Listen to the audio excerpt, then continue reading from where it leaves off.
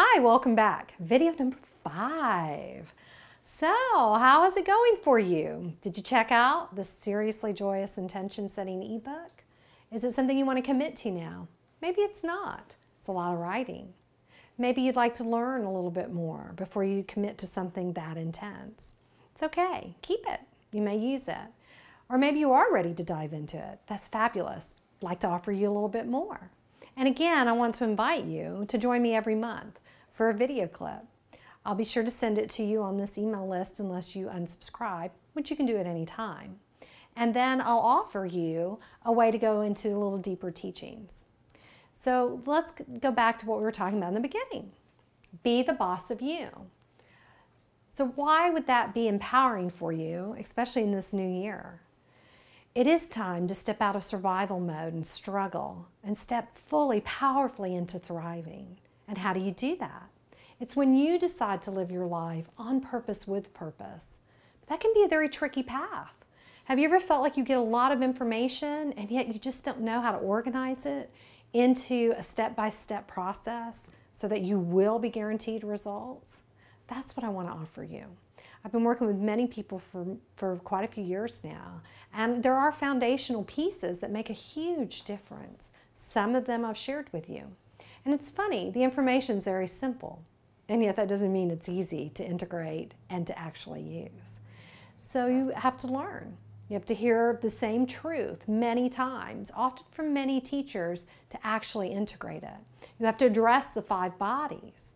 You have to make sure that you're not just taking it in mentally, but that you actually land it in all the bodies, that you choose physical right action to align with new teachings, or with things that you know but you haven't integrated yet.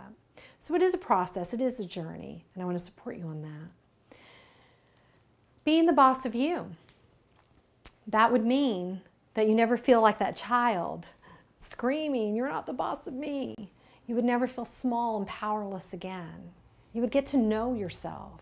You would get to love and accept yourself with whatever your strengths and your weaknesses are. It's really only a journey of exploration of yourself, who you are, what you desire. And think about desire.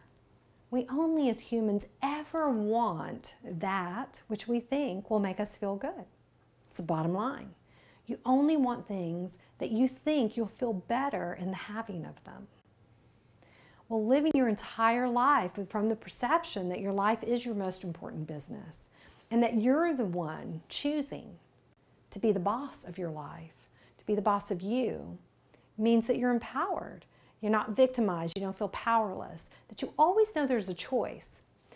Now, it's true, you don't control all circumstance, but you can learn foundational skills so that no matter what's going to happen around you, to you, in life, you know how you're going to show up.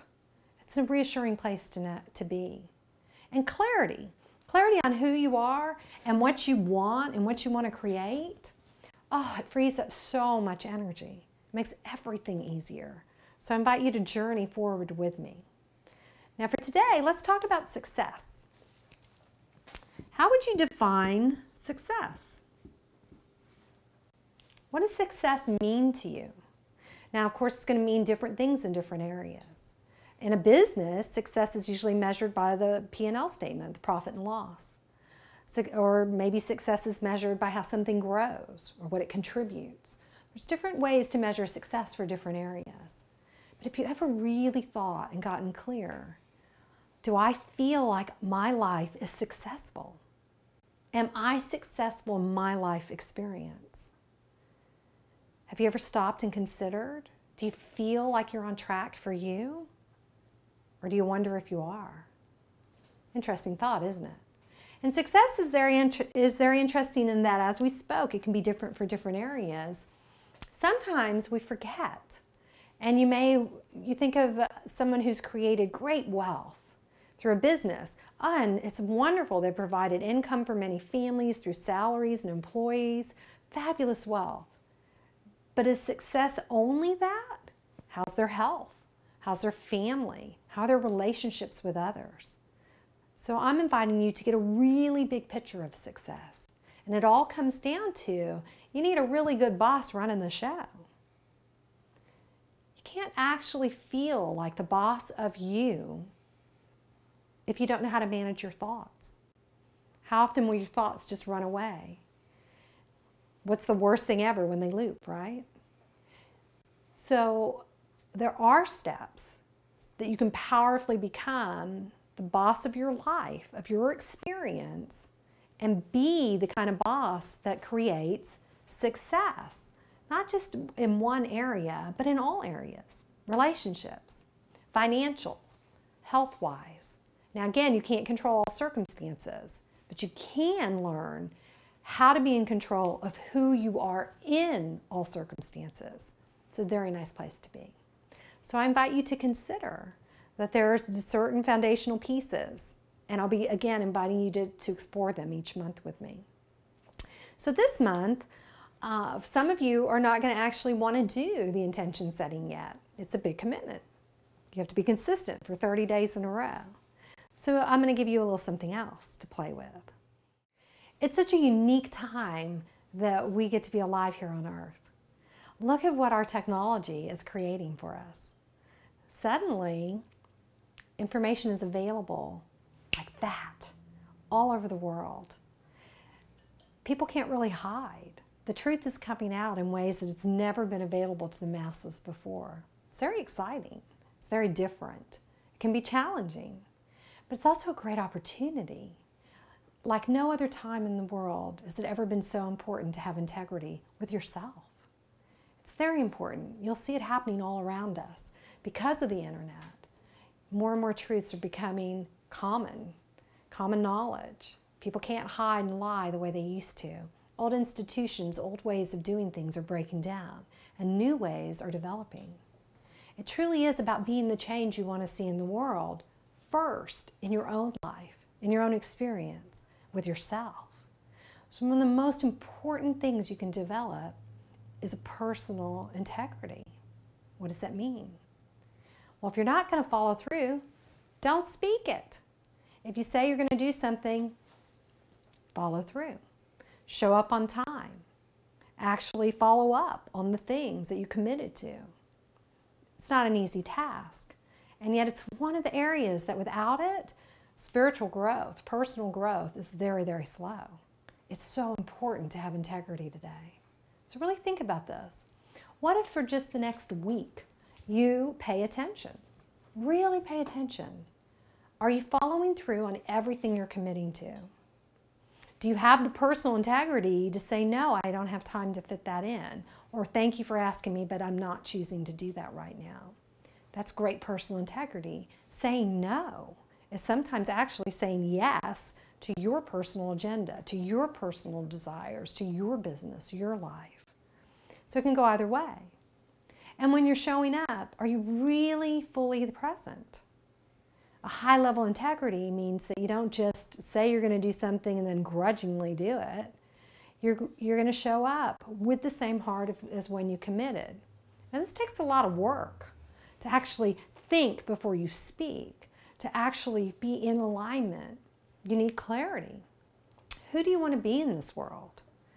How do you want others to perceive you? Now, if you're really nervy and in a hurry, simply ask some people that you trust that are very close to you. Ask them, what is it you speak most about? And what are the traits that they admire in you and respect in you? And see if honesty's on the list. It's really insightful if you have people you can trust to ask that. But you can also play by yourself. Really think about it. See what you're saying in a day, what you're committing to who, how many things you remember to follow up on, or how many things you just kind of blow off. How often are you keeping the word to yourself? How often do you say you're going to eat better, but then you don't? These are all things that really affect your ability to grow rapidly into success. And going back to our analogy of a boss, wouldn't we want a boss with great integrity? A boss who could say, oh, I was wrong. I can't follow through on that because this happened, but it matters to me that I made that commitment. That's the kind of integrity level we want. For anybody as a boss, really think about this. So if you're going to be the boss of you, this would be a very important piece. Where can you see that you're holding integrity? Most of all, keeping your word with yourself. And look, how are people hearing you? How are you coming across? Are you somebody who has integrity with the way you speak in alignment with your desires? Are you seeking to feel empowered and courageous, and yet speaking, talking, thinking, acting out of alignment with that? That's a lack of integrity with your physical being, with what you desire mentally and spiritually. So there's many ways. So what if you just took 1 week to explore integrity with yourself and see how you're doing? How would you scale yourself? Do you always follow through? Do you keep your commitments? Do you say no powerfully and kindly? Are you clear? Again, clarity comes back in. It's hard to have great integrity if you're not really clear what it is you want to accomplish in each interaction with yourself and with somebody else. It's a very important skill to learn how to set yourself up for success. It's one of the ways to get there quicker. Set yourself up for success. So there are many areas to explore here. So what about me? How do I define success? Well, I came from a life that was actually, I was very unconscious. And once I had somebody ask me, what was the most painful experience in your life? And for me, the most painful was not knowing I had a spiritual connection and not knowing how I could fulfill my calling to contribute to others in a tangible way. It was really painful, and I'm talking 30 years, a long time. So success to me is knowing with clarity who I want to be with my family, with my husband, with my children, with my friends, with my colleagues, with myself, with my Creator, who I want to be, how I show up, and living not only into that, but living it with such presence and consciousness that I naturally expand in all those areas. So here I am, talking to a camera. Not my favorite thing yet. I really prefer interaction with other people. And yet I'm ready to go to the next level. So integrity with my intention of how to live my life means that my next level is seeing how I can deliver information and support, how I can be a catalyst for positive growth, how I can fast track success for others through many different means, many different price points to reach people where they are and where they are ready to receive. It's not about you just finding me at my leisure and in my comfort zone.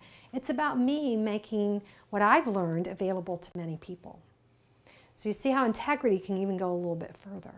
So that's what success means to me. Having integrity in every area of my life and knowing how I'm going to show up and what that means even in expanding. The thing about success is it never stays at one level. It always expands.